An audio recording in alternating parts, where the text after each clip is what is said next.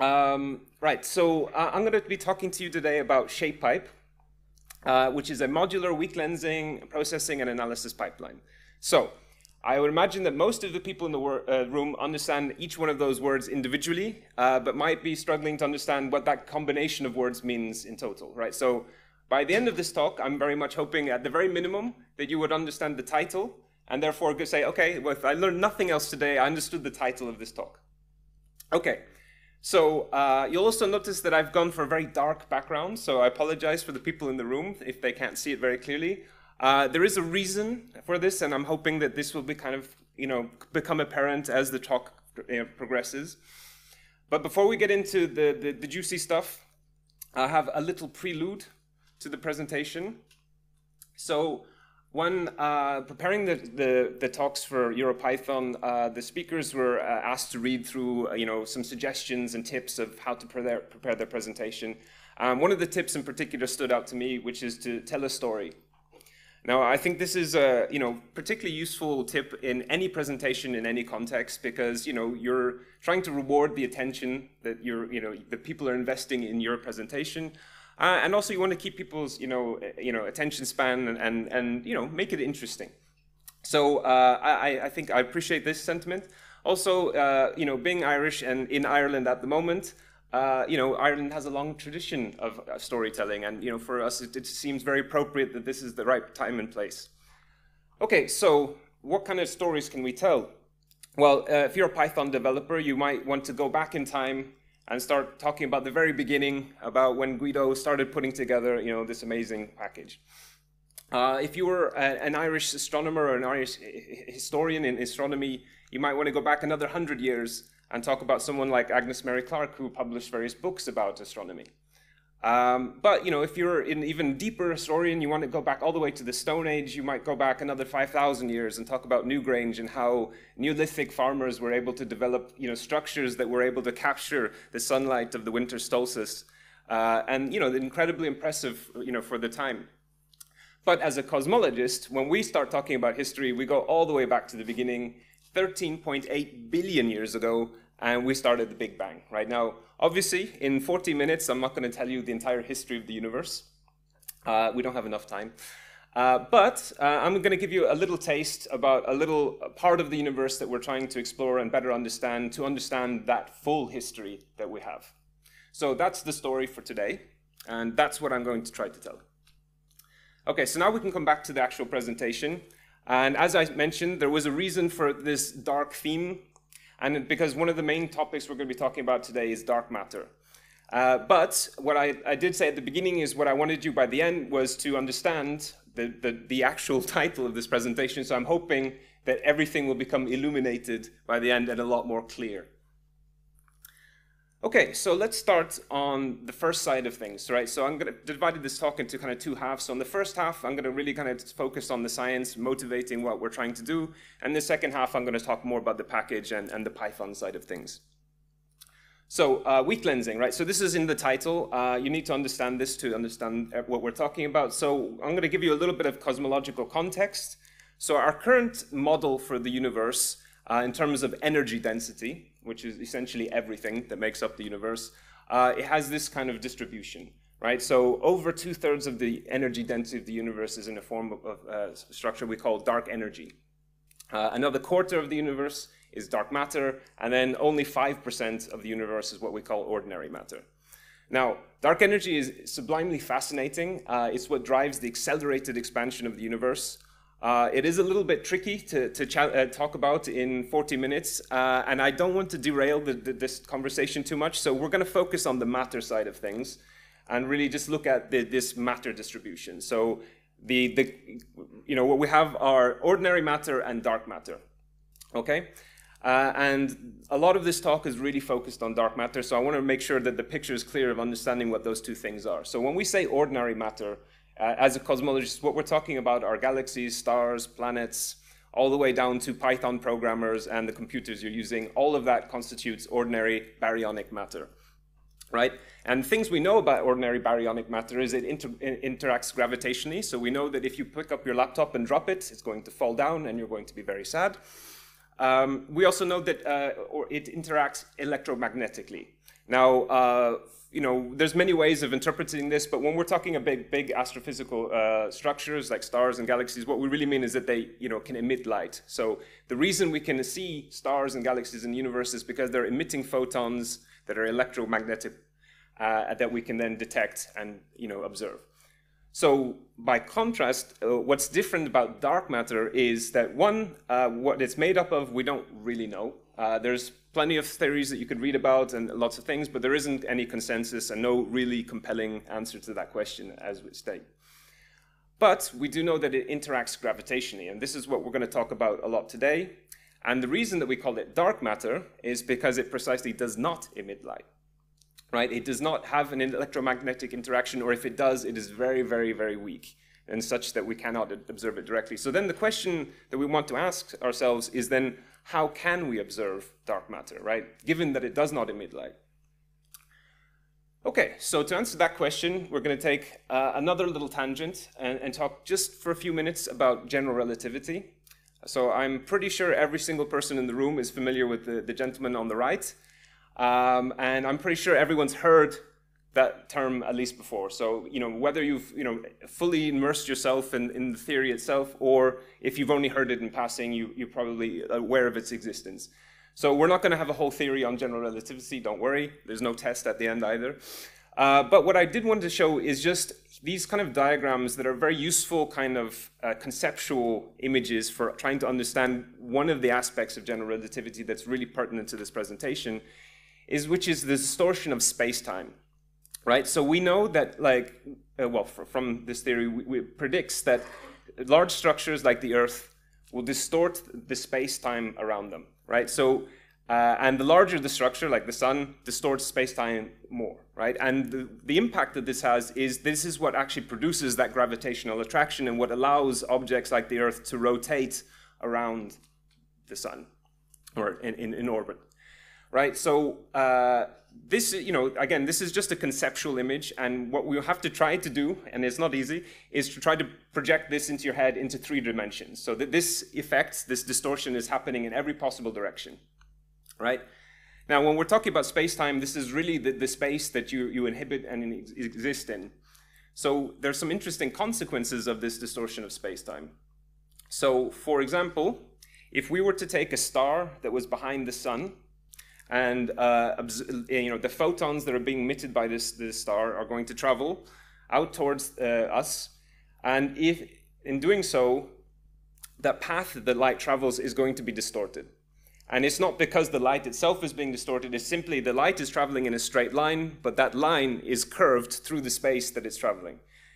And so, and this is, phenomenally interesting thing, and the consequence of this is that when observing the star, it will appear to be at a different position than it is physically, right? So, the actual star is here, but from the Earth, we look at this as if it was coming to us from a completely straight line in flat space. So it looks like that star is actually at this position. And now, if we know the actual mass of the Sun, and we have pretty good estimate of that, we could actually say from general relativity, okay, how much distortion would we expect from an object of this size? And then you can measure the angle and you say, okay, we predict that this star would have moved by this amount if the Sun is of this mass. And this is actually an experiment that was carried out in 1919 by Eddington and Dyson. And it was one of the first real tests of general relativity and one of the first pieces of confirmation that showed that this is a very good description of gravity. Right, so that's very interesting. Now, what we can ask ourselves is, what if we were to try to do the opposite? What if we saw this shift, but didn't know the mass of this object, right? So the inverse problem. So very similar case, we have a big blob of dark matter that we cannot observe, so therefore we cannot directly try to measure the mass of this object, but we do have some background object that is emitting light that's going to be distorted as it travels towards us, right? So the impact will be the same, but it can be even more, dramatic in the sense that this distortion can produce multiple images of this background source, because we'll see it at multiple angles from where it is actually, physically located. It will also squish the objects, so kind of what we call shearing them, in a direction that is tangential to the source, the dark matter potential. All right, so basically the image gets magnified, squished, and it could appear in multiple locations and so on. And the thing is that if we knew what the properties of this galaxy were, and then could measure how much it's been distorted, then we can then infer how much matter would be needed in order to cause that distortion due to general relativity. So therefore, we can kind of map out how much dark matter needs to be there in order to explain what we're observing. And this process is called gravitational lensing, because this object here behaves exactly like if you had a giant magnifying glass stuck in space floating around, because the way it distorts the light paths is exactly the way optics work in a lens system. All right, so hopefully I haven't lost anyone so far. I think this is pretty straightforward, right? Okay, so let's go a little bit further. Okay, so this is just kind of a graphic representation of what I just explained, right? So we have a background galaxy, a foreground structure. So this is a cluster of galaxies, right? So these are the largest gravitationally bound systems in the universe. And as we saw in our little pie chart, we expect that about 80% of the matter in that galaxy cluster is actually dark matter rather than ordinary baryonic matter. So we can observe that there is a cluster there from the baryonic matter, and then we can infer the amount of dark matter that's there from the distortion it causes to background sources. Okay? So in the case where we can directly observe this distortion, the effect is called strong gravitational lensing, and the reason for it is because it's a strong effect. So what you're seeing in this image here is actually one single galaxy being distorted into an arc all the way around some foreground dark matter, right? And this is a real image. This is not an illustration. This is not a cartoon. And so this is what we observe in strong gravitational lensing. So we can have multiple images, like in the diagram I showed before. We can have arcs, which we're going to look at in just a second. And in some cases, in very dramatic and beautiful cases, we could have what's called an Einstein ring, like this. Okay? So just to kind of tie in with yesterday's fantastic keynote presentation by Patrick Canova, about the JWST first deep field. Right, so this is the image that he showed and that was released in the press recently. I assume most of you have seen this now. It's really absolutely stunning image. But I just want to kind of highlight, if we zoom in on that region there, what you can see here is an absolutely astonishing arc strong lens system, from real data that we just got. And this is absolutely incredible and really breathtaking.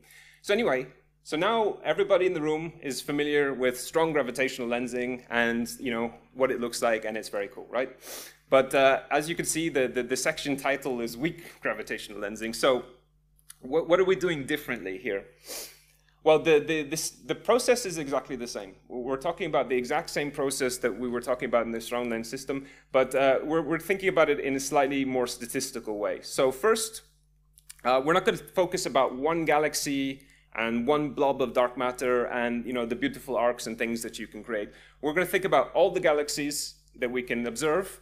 We're going to think about the full line of sight of dark matter and ordinary matter and things that they interact with. So we think about some distant galaxies, the entire path that the light has to travel between where it was emitted and where we observe it, and all the dark matter it has to interact with on the way. Okay? Secondly, the distortion that we're going to observe is a 1% effect.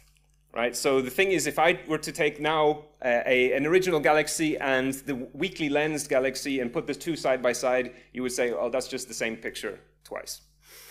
So for a one-to-one system, this isn't very interesting because honestly, the statistics and the noise that we would get would be essentially impossible to measure any effect whatsoever. However, if we were to measure this effect on billions or millions of galaxies, we can start to see this statistic pop out. Particularly because, as I mentioned previously, this effect is tangential to the source of dark matter. So the galaxies were going to get squished tangentially to where the lens is. So we here see these little ticks on this plot here. What they're showing is the direction in which the galaxy has been squished with respect to its original shape. And then in the blue in the background is some kind of fake dark matter that we've put into a simulation, right? And what you can see here is that those little ticks trace out that distribution of dark matter pretty well. Right, so then finally what we want to do is, okay, now that we can measure the shapes of all the galaxies in the universe, and we do this very accurately, we have lots and lots of statistics, we can then use this to constrain our cosmological parameters. So this is a plot of omega matter, which is the matter density of the universe, against sigma 8, which is, we don't need to talk about right now. But what it allows us to do is fix the values of that little pie chart that I showed at the beginning. So when we want to know what is the fraction of the universe that is made up of dark matter, this is how we do it. And this weak lensing process allows us to do that. So weak lensing is a way that we can observe dark matter and also infer, the actual matter content of the universe. So have I lost anyone so far? Fantastic. Okay, so we go on. So now, to add an extra word into the title that we were talked about, so we know what weak lensing means. I think everyone knows what a pipeline is. So now if I put those two together, I can explain what a weak lensing pipeline is. So what we're going to do is we're going to start with raw images that are obtained by the telescope. So we have either a telescope on the Earth or one in space. We observe lots of galaxies. We observe lots of field of space. Then we need to reduce those images, we need to mask them, detect sources in them, select sources in them, estimate the point spread function, where we'll come to that in just a second, validate that point spread function, measure the shapes of the galaxies, calibrate the shapes of the galaxies, and then finally we can do our cosmology and then find out how much dark matter there is in the universe, right? So sounds simple. Lots of steps, but it seems like, okay, there's a bunch of arrows, but we're going to go through the steps in a little bit more detail. Obviously, I'm not going to take up your entire afternoon going through every detail, but just to kind of give you an idea of the challenges that we're facing in this problem. So when we get the original raw data from the telescope, it often looks something like this. So as you saw from Patrick's fantastic talk, there are a lot of beautiful images there, but when they come from the telescope, they don't usually look like that. They look something like this. And when you're starting out as an astrophysics PhD student or something like this, and your supervisor sends you that, you're a little bit despondent and thinking, oh, this wasn't what I signed up for. But fortunately, we have ways for dealing with this. We can correct for the bias, we can correct for dark currents, we can correct for flat fielding, we can remove cosmic rays that have landed on the detector, and things start to look a little bit more familiar. But then we say, okay, but when we're trying to do the statistics of these galaxies, we have to take account of bad pixels, borders, spikes, and maybe some bright stars that might saturate the image. So we want to mask those out so that we don't have that effect. And then we start to end up like, oh, okay, this starts to look like something that seems a bit more familiar. Okay, so now that we've done that, what you can see here are a bunch of white dots. Right, and the thing is, again, when we're used to talking about stars and galaxies, people usually show you pictures of stars and galaxies that are pretty nearby in terms of astronomical scales, right? Which, you have beautiful resolved things. You can see these, beautiful clouds and rings and arcs and all sorts of things. But when we're talking about distant galaxies, and when we're talking about weak lensing, we need to talk about distant things because we need that foreground dark matter for it to travel through to measure this effect. What we usually get are just blobs. All right, and then the tricky part now is to figure out which of the blobs are stars and which of the blobs are galaxies. Right, so I mean we have ways of dealing with this. In principle, we know that stars tend to be unresolved at long distances, and galaxies do tend to be quite elongated. But there's also other color properties and things. So now that we've said, okay, we've identified the stars, we've identified the galaxies. What's the next problem we have to deal with? So the next thing we have to deal with is what's called the point spread function. So some of you in certain domains might be familiar with this in terms of instrumental response, if you've ever worked in any imaging domain. If not, I'm going to explain the whole process, so don't worry. So firstly, if we were to take a telescope and just point it at a star and take a picture, we would say, okay, what would we expect that to look like on our detector? So this is my toy detector here. Right, so firstly, if we were looking at a star that's really far away, like I said, we would expect it to be a single point source. So we would hope on our detector is to get a single pixel that lights up and say, cool, we've got a star. That's not what you see. You see this. And the reason you see this is because light acts like a wave, and a telescope is an aperture. So when you have waves entering an aperture, you have diffraction, and that creates an interference pattern. And this interference pattern looks what we call like an airy disk. It's essentially just described by a Bessel function. So if this was the case, that what we actually observed was this, we'd be fine, because we say, okay, well, we know what a Bessel function looks like. We can explain that completely analytically. So I know that my object has been, distorted by this amount, etc. No problem. But what we actually observe is this, right? And this is because telescopes are not perfect, right? We have just imperfections in the mirrors. We have imperfections in the entire optical system. If this was a ground-based observatory, we also have to deal with the atmosphere, because the light has to travel through, all the gas and clouds and so on. And various other things that can go on. If it was space-based telescope, there's jitter and things like this that also introduce. Anyway, globally, what you end up with is just kind of a Gaussian blur of your single point. All right, so what happened is our little pixel ended up in a big blob. Now, as I mentioned, what we're trying to do is measure the shapes of galaxies, and this is a 1% effect we're trying to measure. So obviously, if you're trying to measure a 1% effect, and this is what's happening to your images, you know that you're going to have some issues. So what we need to do is correct for this. Now, as I mentioned, if we were pointing this up at a single star, we know that that star is supposed to be a single pixel in this kind of toy diagram. So we know, well, if we measure this, we know how much that's been distorted at that point. And if we did this for all the stars in our field, then we could work out how much has been distorted across the sky, and therefore we can try to work out how much the distortion is at the position of the galaxies. So that's our next step. What we're going to do is take the point spread function at the position of our stars, interpolate that to the position of our galaxy, and therefore when we measure the shape of that galaxy, we can correct for the point spread function as we do the shape measurement. Okay, everybody still on board? Fantastic. Okay, so this is pretty much the process that we're dealing with in a weak lensing pipeline, starting with these raw images and going all the way to these shape measurements that we then calibrate, and then we can do the statistics we need in order to determine how much dark matter there is in the universe. Okay, so here's a cheat sheet. So again, I'm trying to make life easy for you. So this is all you need to remember from this first half of the presentation, right? Matter, and especially dark matter, curves space-time. That curvature of space-time distorts the path that light travels. That deflection of light creates distortions in images, and that results in a kind of squishing effect. And therefore, if we can measure the shapes of galaxies very accurately, we can infer how much distortion was induced by how much matter there is available. But it's a challenging process, and there's a lot of steps involved. Okay? So hopefully that was clear for everyone. We can move on to the second half of the presentation, where I'm going to talk to you a bit about the actual ShapePipe package. So my hope is that this subtitle is now clear for everyone, and then I can just explain the top part.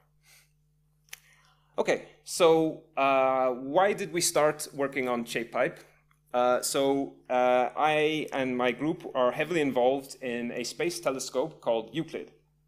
So Euclid is going to be launched, hopefully, next year. If not, maybe in a couple of years. And it's aiming to study very accurately dark matter, dark energy, and gravity. So obviously, I hope from all of this presentation, at least the first half of this presentation, that the interaction between those things is roughly clear to you. So one of the big focus for weak lensing, Euclid is weak lensing. So that this telescope has been designed to measure the shapes of galaxies extremely accurately. And in order for us to be able to get this 1% distortion that we see to the highest possible precision. But, as I said, this hasn't launched yet, so we don't have the data now. So what we do have is some data from the Ultraviolet Near-Infrared Optical Northern Survey, or UNIONS, which is a collaboration between the CFHT, Pan-STARRS, and Subaru, which are all observatories in Hawaii. Which are providing what we call ground-based photometry for Euclid. So basically, once this survey is completed, and this survey is completed, we're going to combine all of the data so that we have a really comprehensive view of the electromagnetic spectrum in the Northern Hemisphere. Right? So Euclid will be mainly in more infrared bands, and these are more in optical bands. Okay, so that's the motivation, well, for what we're working on. And then we asked ourselves, could we make a shape measurement pipeline for unions, since we have the data now, so that we can get better prepared for what we're going to have to deal with when Euclid actually flies? So what did we want from a pipeline? Well, we wanted it to be modular, because the thing is that, you know, this field is moving quickly. And you know, a lot of the processing techniques that are cutting edge today, in 2 weeks from now, are going to be old news. And we want to be able to, you know, be flexible to change things up. Also, we don't know the answer a priori. You know, this isn't some user data or something like that where we can go out and say that this is working or not. You know, we're trying to understand the universe. And so sometimes we're going to have to try a few things out and see what works best. We're also not, you know, professional software developers. A lot of researchers, you know, a lot of students come in and maybe their first day of Python is their first day of their PhD, right? So we can't set the bar too high in terms of the complexity of developing tools for this. So we want it easy to develop. Also, you know, it needs to be fast enough in the sense that, you know, we can't spend the rest of our lives processing a single image. We need to get some results in a reasonable time scale. And finally, we want it to be robust, right? We want people to trust the results that we publish from this pipeline so that we can say, you know, that this is actually working. So, you know, myself being a strong advocate for Python said, well, we're doing this in Python. I feel like Python satisfies all of those criteria, and that's why we progressed in this way. So, you know, like any package, nothing comes out of the ether. We need people. So the core team for developing ShapePipe were myself, Martin Kilberger, and Axel Guinaud, who's a former PhD student from our lab. But we've also benefited from a lot of interns, PhD students, staff members, postdocs who have come in and out of the department and contributed in different ways. Some of them, you know, directly in the code, some of them simply suggesting ideas, some of them simply running the code, some of them, you know, just looking at the documentation saying none of this makes sense, you guys need to do better. But, you know, every contribution always helps. What I wanted to just kind of highlight in this slide is that we do have a diverse team. You know, we can always do better in diversity, but you know, it is an international team, and you know, it's an open source project, and we, you know, welcome contributions from the world. Okay, so if you're interested, and you know, like I said, I'm not trying to sell you anything here because I don't imagine many people in the room are in the market for a weak lensing pipeline. But if you were just interested to see what we're up to, you can find the package on GitHub. I have written some extensive documentation, which is mainly for ourselves, because I don't know about you, but I do find that often when I go back to a code that I've written a year ago, I forget what half of it does. And often surprised that I even wrote some piece of code. I'm like, oh, that's cool. I didn't remember doing that. So, you know, it's very helpful to have documentation. And then again, you know, we have students and things coming in, and we need to get them up to speed as fast as possible. So having something that they can go straight to, read, and understand is very helpful. So the other thing that we've done is we've published a paper describing the software. So this is not a common practice, I would say, but it's, you know, I'm definitely an advocate for in academia is publishing software papers, right? Because we have a tendency to publish the results from software without really giving any description of the software behind those results. And you know, there's a lot of effort and time and energy that goes into this software, and it is in itself a result being able to produce something that works, not only for, you know, the results that it produces, but for the you know, the software itself. So again, if you happen to be interested in reading a software paper, you're very welcome to go check it out. Okay, so in terms of architecture, the way we designed ShapePipe was the following. So I divided it into 3 sub-packages. One that I called pipeline, one that I called modules, which is an unfortunate name convention for Python, and then one that we called utilities. So in pipeline, what we have is kind of the meat behind the pipeline part of things. So it handles all of the arguments, configuration, file handling, job handling, exception handling, dependency handling, logging, all of that sort of stuff. Cool. In modules, what we have are all of those processing steps that I mentioned to you for getting from those images down to the shapes. And then utilities are some just kind of extra tools that we find useful for various different things. Okay, so I'm just going to talk to you in a teeny bit of detail about some of those little aspects of the package, because I don't have time to go through everything. Just kind of mention some of the things that in Python that have made the job possible for us. So in terms of job handling, we've implemented joblib and MPI for Python, because most of this processing can be done in an embarrassingly parallel way, right? We can take individual images of galaxies, process them on separate CPUs, and then take the data back together to do the statistics. So, one of the things that was really helpful for us was being able to simply do that distribution on big clusters in an easy way. So what I've done is set up ShapePipe in a way that this is all handled in the meat part, so that the students and things doing the module development don't have to worry about that. They simply write their module, it does whatever it does with A and puts out B, and then on the other side, it can handle the distribution and management of all those tasks. Right, so this is, I think, the only bit of Python that I've actually put in the presentation. Is for some hardcore developers, this might seem incredibly simplistic. For some people, maybe it's something new, but this is kind of how I managed to manage the module development for trying to make things easy for especially for students and things. So what I did is designed a module runner decorator, which could be added to essentially any function in the code, right? So you simply write a function. Your function does X, takes in some inputs, provides some outputs. All you need to do is stick this decorator on, and then ShapePipe can integrate that into the pipeline and run it in any order you want with any configuration inputs you want, and so on. So all I wanted to kind of highlight in this is that it was really only a few lines of code that made that possible, which is one of the beauties of Python. But also the flexibility of everything being an object and being able to pass different objects to objects, and the fact that even things like functions can have attributes that you didn't know were there, and so on. Okay, so coming back to our little pipeline description, what does ShapePipe actually do is it takes care of this part of the pipeline. So we assume that somebody's already kind of handled the raw image processing, which is pretty much standard in most astrophysical projects. And we assume that most of the cosmology is kind of going to need to be done manually, because this is a lot of work in itself, this step.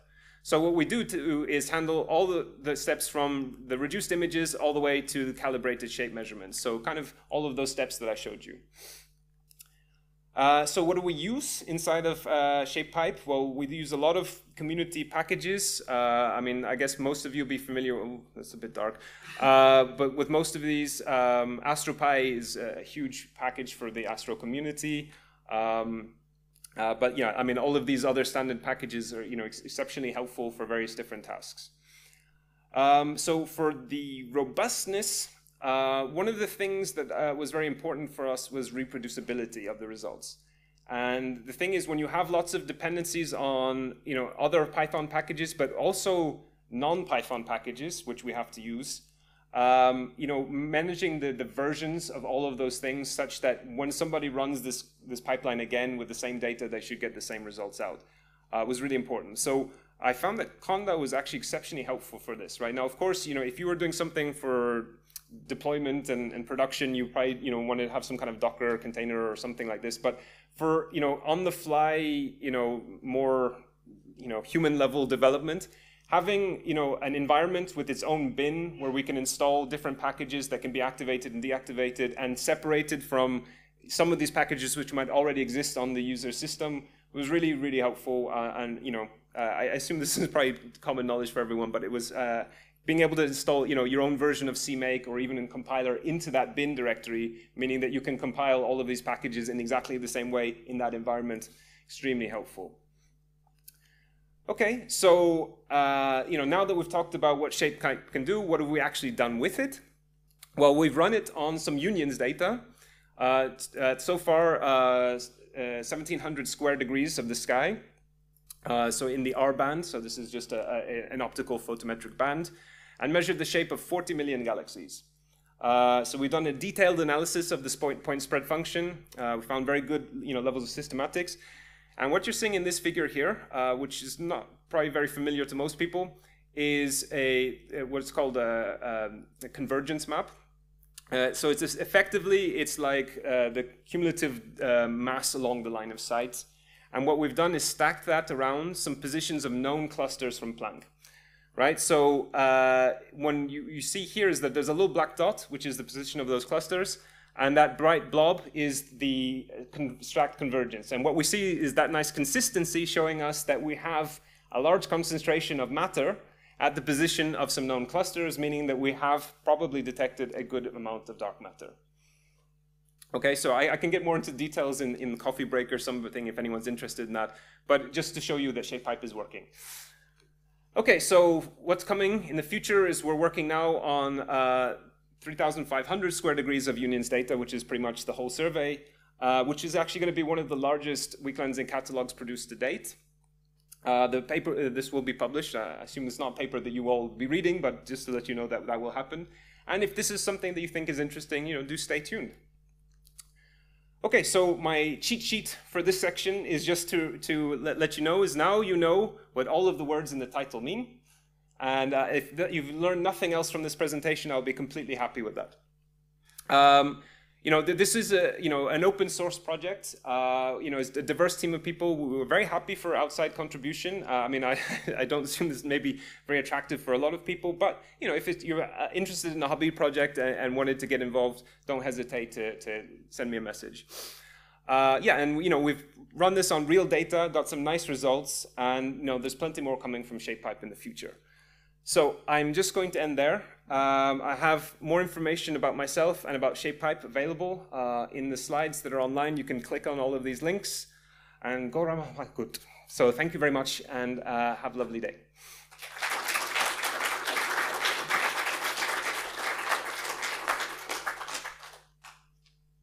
Well, that was a very fun talk. I definitely learned a lot, and I don't even know anything about astrophysics. So do we have questions in the audience? Yes, please.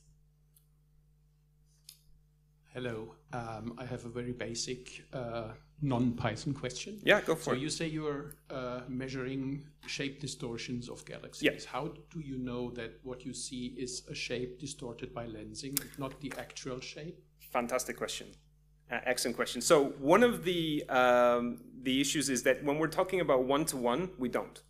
But statistically, we assume that the orientation of galaxies should be roughly random, and therefore, if they have no lensing whatsoever, you would expect the shapes, or the semi-major axis in an ellipse to be random, right? Like there's no preferred direction for that in the universe. So when you see that there is a correlation of those shapes around some structure, it would be a strong indication that that has to be caused by this lensing effect. Right? So this is effectively what we're measuring is the correlation of those shapes rather than the shapes themselves. But this is an excellent question.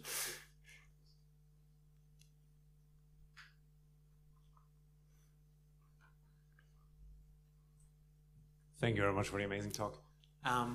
Question about maybe also the future of ShapePipe. So you said it's going to be used for this unions data. Yeah. And then how do you see like the progression? How will it develop for Euclid? So is it mainly this modules? That sort of different steps of the pipeline need to be trusted? That's a very good question as well. So so one thing we wanted to do is try to make it, like I said, modular, but like for future development, so that if we find a better way of measuring the shapes, or if we found a better way of handling the PSF, or a better way of detecting stars and galaxies, we want to be able to stick that straight into the pipeline and switch it around or compare it with the existing method.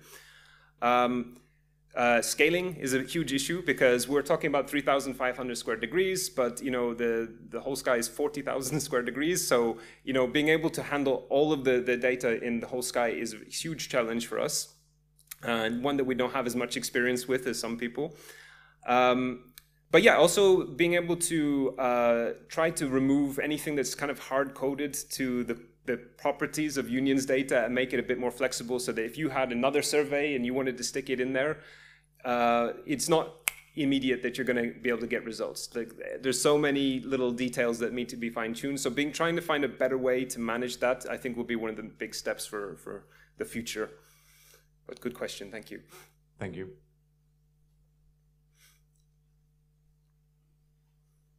Yeah. Thanks for the talk.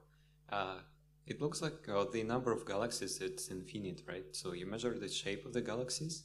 Like, what is the general goal that you follow? Like, it's like infinite work, right?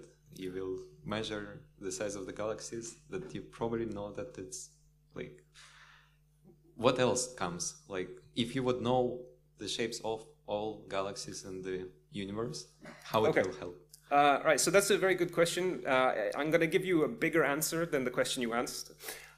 So one of the biggest challenges in cosmology right now is kind of consolidating the discrepancies we see between the early universe. And so when we talk about the early universe, we're talking about the cosmic microwave background. So I don't know, probably you've heard about this before, but anyways, the earliest light in the universe, it's the oldest observation we can see, happened shortly after the Big Bang on cosmological scales, right? So when we talk about shortly in cosmology, we're talking about hundreds of millions of years or something like that, not billions. Right, so what we can see is that we have a cosmological model that we can derive from the cosmic microwave background on its own. When we look at things like weak lensing, so things like that we derive from galaxies and clusters and so on, we're talking about what we call the late universe, which is much more recent time scale, because there's a long period in the universe where there were no structure, right? Like it took a long time for the first stars to form, and then galaxies, and then clusters, and so on. So when we measure the cosmological parameters of things like, from galaxies versus the CMB, they don't match up perfectly, right? So we have some big questions to ask. One, is our model wrong? Two, is there some systematic in our processing of the CMB, or is there some systematic in our processing of the galaxies in the late time? So getting more accurate information about the late time universe, so really, really accurate shape measurement for all of these galaxies, will help us better answer that question, right? So if we still see that discrepancy, maybe there's a bigger physics problem to be answered. If the discrepancy goes away, then we can say, okay, the model's probably quite right, and we can be more confident that we do understand this. Does that answer your question? Yeah. Cool. We can still take a couple more questions if anyone wants, or we can also end this right here and give. Okay, we have another question. Cool. How big is the data you're processing? Like, how many terabytes? That's a good question. I think. At the moment, we're talking about like a couple of terabytes.